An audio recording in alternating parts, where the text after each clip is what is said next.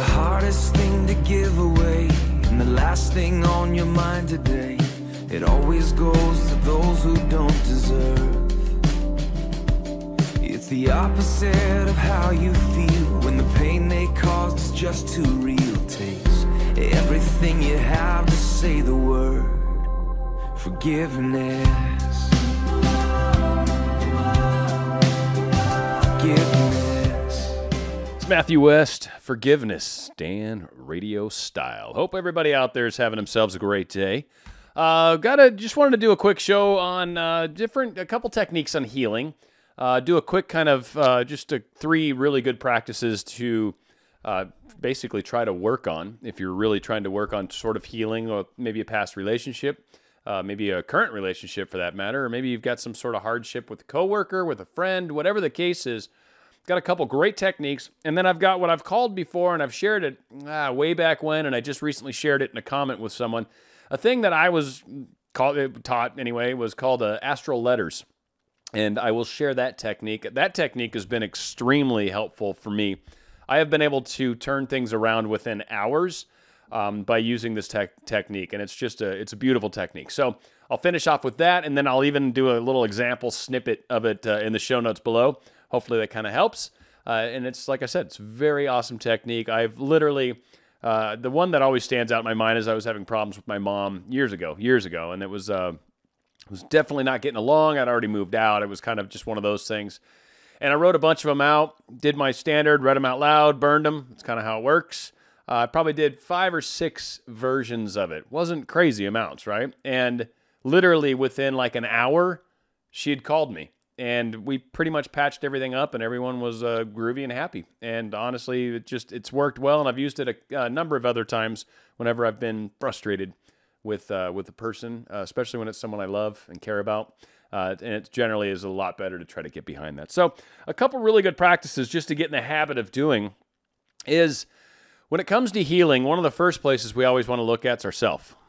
Frequently, a lot of us are extremely judgmental of ourself, and that's one of the things that we really need to spend some time and work at. And some people have shared comments, looking in the mirror and saying your affirmations to yourself. But this also kind of applies too, where you want to maybe look in the mirror and forgive yourself. Forgive yourself for whatever it is that you're judging yourself for.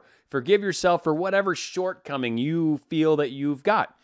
Whatever it is that you're beating yourself up for, forgive yourself. You are perfect as you are. Keep working through it. If there's changes that need to be made, then great. Make some changes. Not a big deal. No reason to beat ourselves up when there's just some changes that are needed, or maybe some sort of development or growth or any of those kinds of things. But really, trying to be good to ourselves, trying to be kind to ourselves. First off, if you don't love yourself, how can you expect anyone else to love you? It starts from inside. Everything starts from inside, much like the show I just did yesterday. It all starts from the inside. We are the creators of our reality, and that comes from us. So it's very important to try to work on that self-judgment aspect of ourselves. Now, of course, if we're going to stop judging ourselves, well, you'd kind of almost honestly think that the second thing we'd maybe want to consider is to stop judging others. We don't know what others are going through. We don't know what's going on in their life. We don't know what it's like to walk in their shoes. So anytime we've ever, a great example, text someone, they don't text back quick enough, we instantly go, well, they probably are just ignoring me, or they probably just decided they don't want to talk to me. That's a judgment.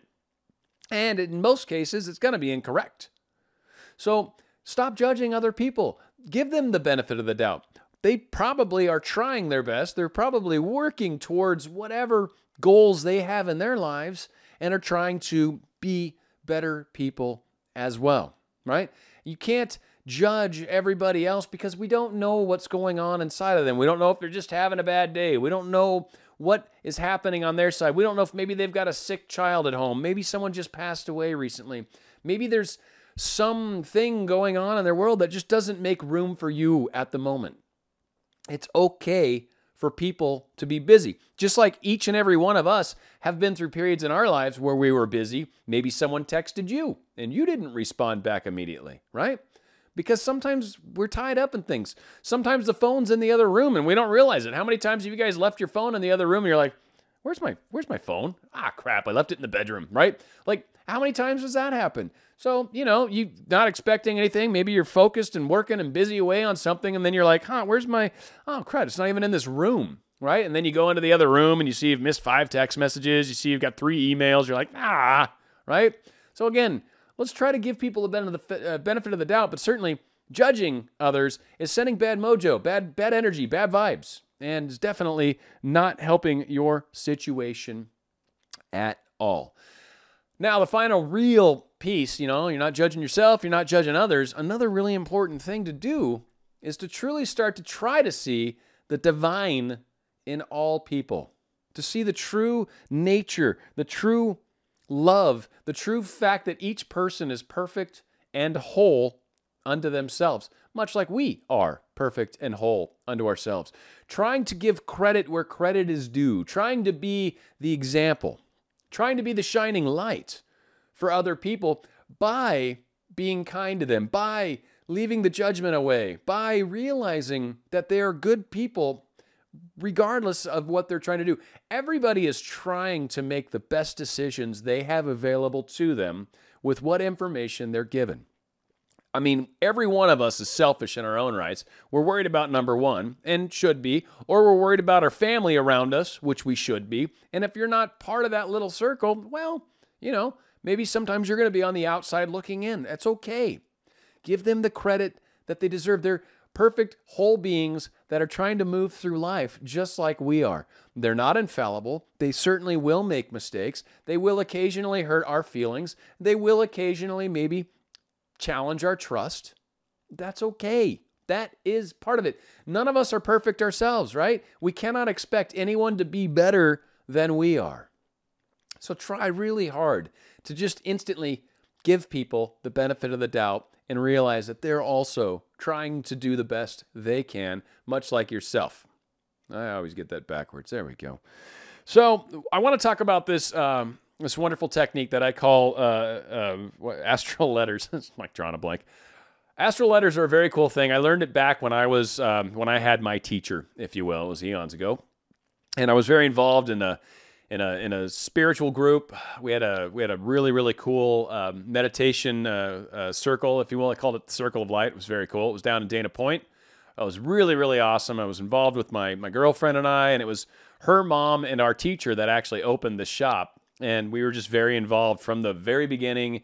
And I was actually the only guy in the class. It was all ladies. So I was like the one dude that managed to make it into this wonderful goddess energy that I was very fortunate to be a part of, and learned an enormous amount about channeling, about spirituality, about our higher selves, about crystals, about healing, like all sorts of really cool stuff. And I learned this wonderful technique called astral letters. Now, I learned this too because there was a thing, and I was involved in this eons ago, but I was involved with clearing karma for the planet, for people, for everybody. So there was a process I went through, and it worked for me too, don't get me wrong, but I was very involved with trying to clear karma for the planet. So there was a lot of these little, we're talking to the Akashic records, so we're basically trying to wipe records from there. And I know I'm getting into all sorts of crazy stuff that people might be going, what? You know, again, I'm just sharing a little bit to how this concept came about. And I believe this is probably one of the most profound techniques that I've ever used for trying to heal something between me and another individual. And the reason I brought up the Akashic records and all that, clearing karma, is because this has some very similar verbiage in it, very similar word choices that are much like when I was clearing karma. So I think also there's a little bit of power to these words being spoken in this way. So I've got 2 examples of how you can use this. So one is if someone's upsetting you, you're mad at them, they've hurt you, they've hurt your feelings, they've done something to betray your trust, whatever the case is. Here's the basic, and it's very short, mind you. Literally, it's like 2 to 3 sentences. It's very short, very sweet. What you do is you write it out, handwrite it. That's usually the best way in my mind. And you can put like many of them on the same page, whatever, right? Write out as many as you feel compelled to do or that you feel inspired to do. And you write them out, you read them out loud, and then you burn them. Literally burn them. So if you got a fireplace, or if you got like a big bowl or something that's like metal, like a stainless steel bowl, because if you don't have a fireplace or you don't have any place like a barbecue or some place where you can safely burn it, you can shred it if you want, but it's just really better to burn it. It's the releasing, it's the letting it go for energy, it's converting it from one thing to another. It's just a very powerful... It's a very powerful concept. That was my dad calling me. That's pretty well. Hey, Dad. So yeah, it's a very, very powerful concept. So here's the two examples. This is one if someone's actually angry with you. And so the way that can start off is, Dear so-and-so, so-and-so's higher self, I bless, release, and erase the anger that you caused me. I forgive you for hurting me. I love you. Love me. Or love Dan, or love Sue, or love Grace, or whatever your name is. Very simple. Dear so-and-so's higher self, I bless, release, and erase the anger you caused me. I forgive you for hurting me. I love you. Love, Dan. The other side of this is, and I recommend doing both sides of this because I really don't ever believe there's one side to these arguments, right? Whenever there's a problem between people, oftentimes we played our part. They may have hurt our feelings. We maybe we're goading them a little. Maybe we're poking them. Maybe we found that little magic button that just drives them insane and they finally snapped. So I think it's also good to look at it from the side of forgiving ourselves for hurting them or for maybe being frustrating to them. So the example I got here is, Dear so-and-so's higher self, I bless, release, and erase the times I have frustrated you. I was having a hard time seeing your emotional needs. I love you. Love, Dan. Seriously, that simple. The part of it that's very of the Akashic Records cleansing, karma cleaning, if you will, is the bless, release, and erase. Super powerful. You're blessing it, you're releasing it, you're letting go of it, and it's erased. Hence the burning, too. You're removing it from the Akashic Records, from your consciousness, from your joint consciousness. You're literally, so when you say these words, mean it from that standpoint. I'm blessing this because it needs to be blessed from the light, from love, from whatever, from higher source, from whatever deity that you pray to, whatever the case is. That's who's blessing it. I'm releasing it. I'm letting it go, and I'm going to erase this. And you acknowledge that you've played a part in this. You acknowledge they've played a part in this, and in both cases, you're forgiving them and yourself for these actions. Never once are you asking them to forgive you. Never once are you saying that they need to say sorry. They don't. None of this needs to happen. It's 100% on you and on your side of things because it's bothering you. This is your problem, not theirs. No matter what they've done, it's worthy of forgiveness if we wish to continue a loving relationship. If you don't, then just push them out of your life and don't worry about it. I mean, don't hold anger against people forever because it's not a healthy way to feel and live, but there's certainly no reason to keep people close to you that are damaging. So if someone's not a healthy person and doesn't treat you well, there's nothing wrong with moving them out of your life and moving forward with your life. But if they are someone that you would like to continue having a relationship with, healing is required. It's going to be needed. It's going to be necessary. You're definitely going to want to do that. So let's try to make sure that we're incorporating these concepts into our life. So again, self-judgment, don't want it, right? Be good to yourself. Love yourself. See yourself for the goodness that you are. See yourself for all the things that you're improving in your life. Give yourself the credit. Give yourself the pat on the back. Stop judging other people. You don't know. You don't know anything about what they're going through. You may know them really well, and you still don't know what's going on in their day-to-day, the thought processes, what it's like when they go home and you're not with them, all the things that they are involved with. And try really hard to see the perfection in everybody because all of us are doing our best. And when you've got times that you can and want to make a difference in a relationship that's maybe not real good, the astral letters are extremely powerful. Hopefully this helps. Hopefully it makes a difference for all you guys out there. Going to be going out with a great song by Jason Gray, Remind Me Who I Am. Stay on RadioStyle. I don't want to be, remind me who I am. In the loneliest places, when I can't remember